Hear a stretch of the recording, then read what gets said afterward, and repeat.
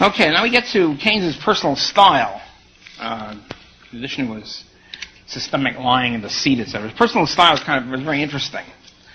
Basically, as the Johnsons point out, he flattered his students outrageously. If you were a student, he'd say any dumb thing you said, he'd say, yes, there's a great point there. So he's very charming and flattering to his students, thereby gathering their loyalty. And he was vicious to any of his colleagues in public. In other words, he denounced, he'd try to show up his colleagues being stupid in front of their common students.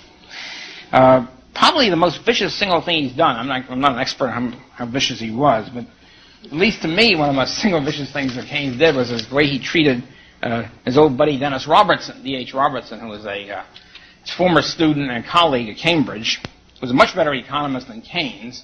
But one of the things about Robertson was he was extremely and painfully shy, even in a period of very shy academics, of eccentrics and all that. He stood out. He was almost pathologically shy. For example, Robertson would write out all of his lectures. Now, this was often done in those days. Okay? He'd write every word out. He refused to take any questions whatsoever. Wouldn't talk to anybody. Was the key thing for Robertson. And then in those days, the inter-Cambridge mail system was extremely efficient. There'd be like 3 mail services a day. So a lot of people wrote notes to each other. But his secretary was right next to him, and he'd never speak to his secretary. Just write a message to her, leave it on her desk.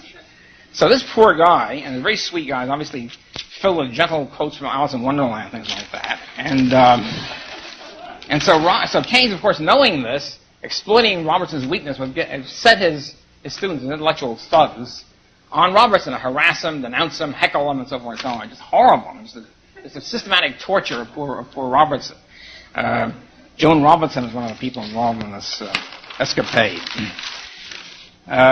So I think that sort of sums up in many ways Keynes's character, brutality and sadism of his character.